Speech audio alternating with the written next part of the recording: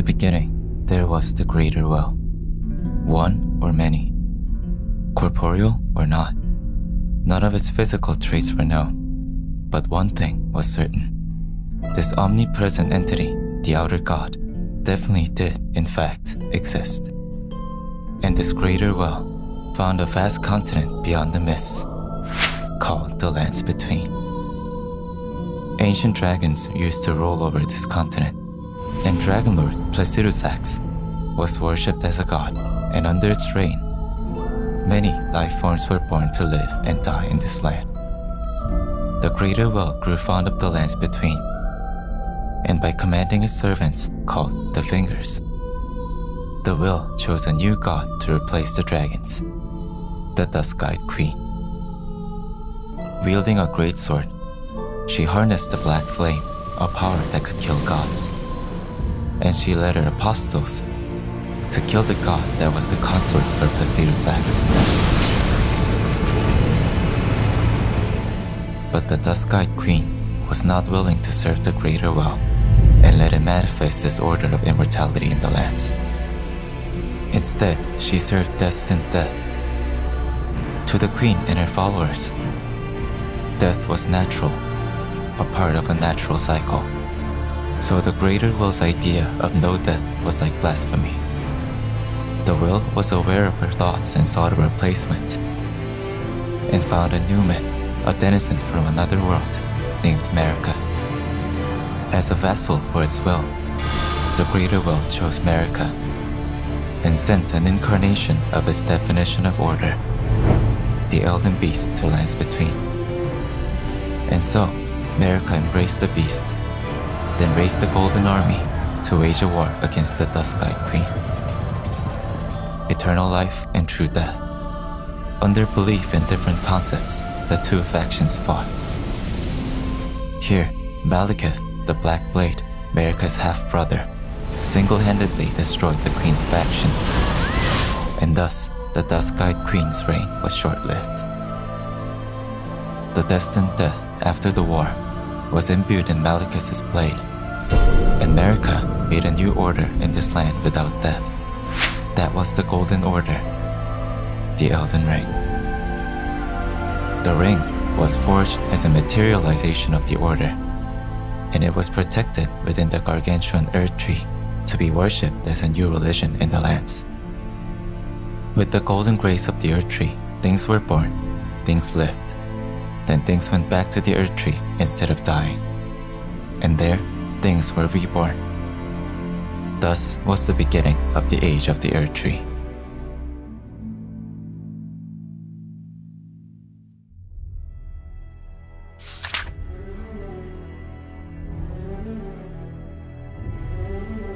The lands between had an unbreakable tradition.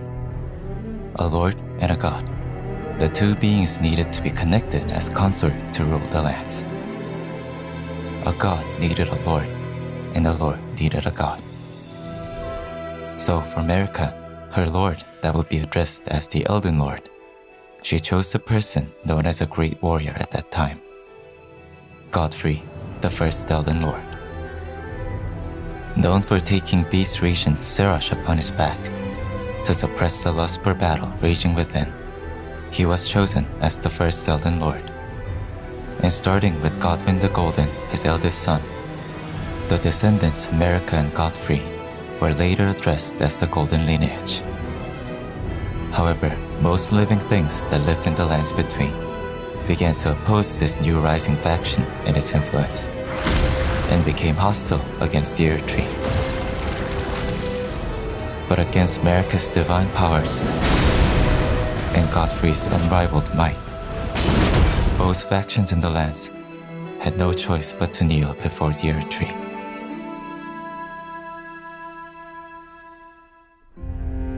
As the God Queen of the Earth Tree, Marika was worshipped by the living in the lands. Yet she suffered in great pain. The Golden Order, a solemn duty embodied within her, had become a shackle like a gnawing curse. And Marika realized that she may be a mere puppet for the greater will.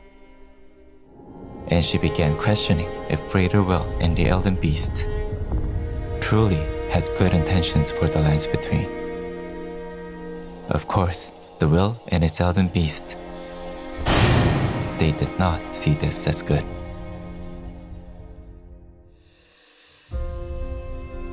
Then one day, was America's own will? Or was it because the thing that consumed her, the Elden Beast, cursed it doing? She changed her appearance to a male's and created a being called Radagon.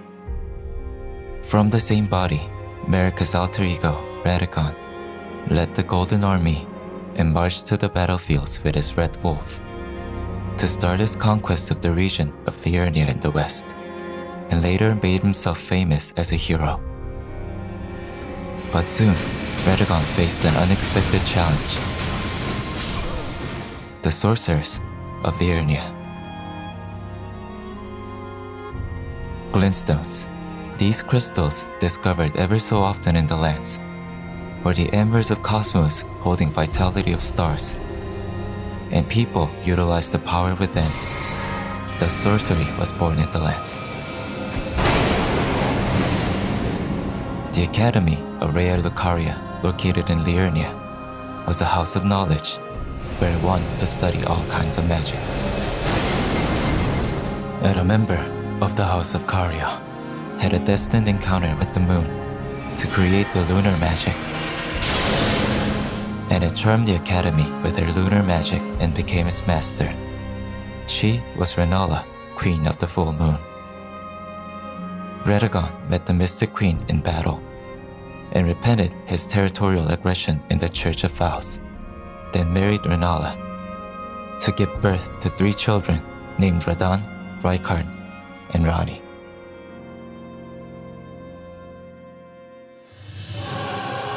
Meanwhile, on the northeastern side, the warriors led by Lord Godfrey had been fighting an intense war against the fire giants serving the Fell God, God of Fire. To destroy the threat that could burn down the Earth Tree, the followers of Godfrey fought bravely for their earnest faith. And around the same time, Godfrey went to Stormvale Castle in the south to face the Storm Lord alone, to take the last worthy enemy and his forces down in triumph. But a shocking event took place at that moment. Right after Godfrey and his men achieved victory against Stormvale, Marika had taken the golden grace of Earthtree from them. Thus, the golden hue from their eyes slowly faded away, and Marika banished them from the lands to beyond the mists. They would be later called the Tarnished.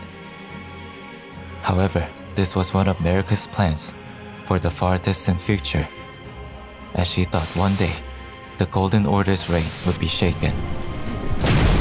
So she hoped in their exile beyond those grey mists, the Tarnished would reproduce as mortal, and when the time and need came, the Tarnished, home from battle and death, would return and kill the Elden Beast to free her, as well as the lands between from the Golden Order. And now, with the exile of the first Elden Lord, a new Elden Lord was required. Radagon heard this news, then bequeathed an Amber Egg to Renala and left her to return to the Earth Tree. That is how Radagon became Marika's second consort and the second Elden Lord. Just like the former Elden Lord, he continued the war with the giants, and the Golden Army, at last, could wipe out the giants. But against the one responsible for their demise, the giants cursed Radagon. With the curse, his hair was tainted flaming red like the giants, and Radagon was said to despise his hair. Briefly after, to put out the flame that could burn the Earth Tree, Marika traveled to the land of the giants, but she realized that the flame burned eternal. So she sealed the flame away in the forge of the giants, then cursed the last of the fire giants to let it tend to the flame forevermore.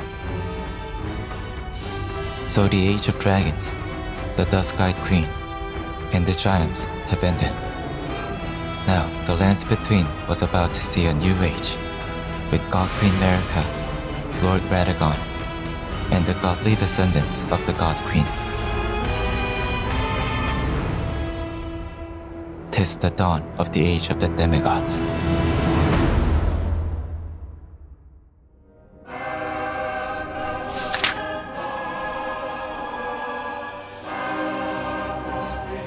Godwyn, the son of Marika and Godfrey, was a hero that played a crucial role in the conquest, a might to defend Leyndell against the dragons that attacked the royal capital, as well as a conciliatory side befriending a dragon named Fortisax in the battle. These traits deemed him as a very likely successor as Lord, and was called Godwyn the Golden for his actions. Meanwhile, the three children of Radagon and Rennala also had the status as demigods as stepchildren of the Elden Lord. But since Radagon and Marika were essentially the same, the three also had inherited powers like the God Queen, so they were also able to prove themselves as powerful beings. Radahn. He was captivated by Godfrey in his younger years, and was fond of his heroic implications, so he wore armor that symbolized him, and played his role as general of the land. Radahn was very big in size, but his steed was rather scrawny compared to him. Yet Radahn wanted to stay with his beloved steed, so Radahn studied gravitational magic to adjust his weight, and probably because he had inherited Rennala's talents, his skills in gravitational magic were on par with his sheer might. Yet the reason why he studied the magic was not solely because of his beloved horse. Every once in a while, a malformed star born in the void beyond rained down on the lands, and these falling stars of omen was like a harbinger of destruction for the living here. So, from guidance from a race risen to life with a meteor strike, the Alabaster Lord with skin of stone, Radahn studied gravity magic in more depth, and managed to make a star collapse, conquering the stars to hold them in place. Radahn's name became legendary, and was praised by his people as Star Scourge Radahn for this work.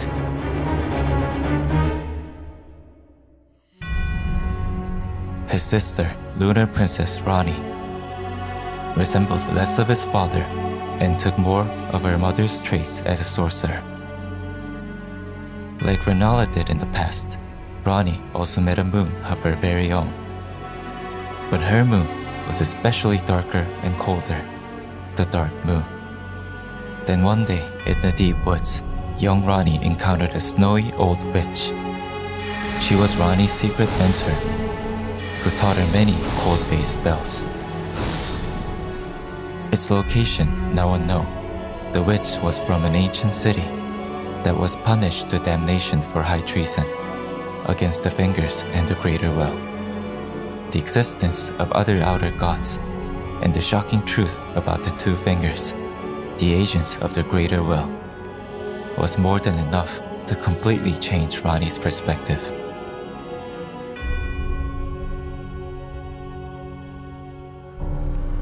Lastly, Rykard, brother of Radahn and Ranni, was a praetor of Leyndell. He performed his duties with justice and was adored by knights and clerics alike. Then one day, after encountering an elder serpent that could devour gods, his personality had changed drastically, and finding him became a very hard task as of the present day.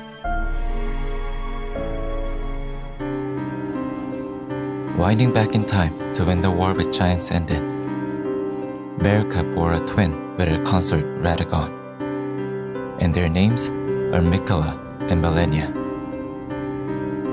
Since they were essentially children of a single god, the two siblings had the most potential among the demigods.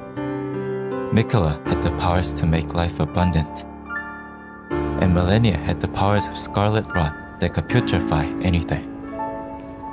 However, possibly because they were born from one single god, the twins were born with a terrible curse.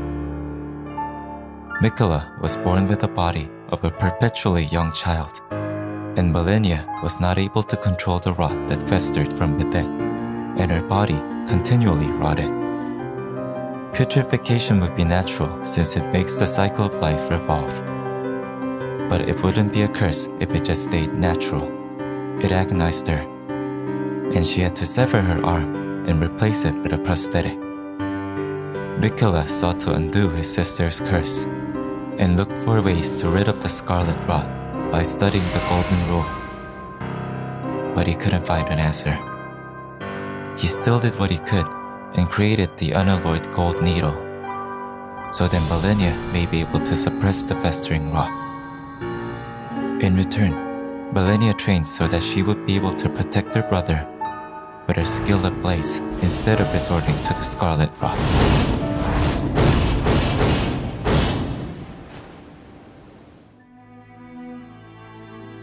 Meanwhile, although greatly diluted, some still inherited Marika's blood regardless. A scion of the golden lineage, Godric is a prime example. As one of the golden lineage, he could serve the Elden Lord with other demigods. But since he didn't directly inherit godly powers, he was significantly weaker than others. So, to compensate for that gap of power, he performed a grotesque act. The act of grafting. The process of attaching body parts of others continued on and on with Godric's lust for power. He claimed the empty Stormvale castle as his own, then went on with grafting, augmenting himself with others' bodies. Thus, with the emergence of various demigods, the lands between was ruled by the God Queen. And among many demigods, only Ranni, Miquella, and Millennia were chosen by the Two Fingers as a potential successor to Marika. And for those ones closer to godhood than demigods, people called them the Empyreans.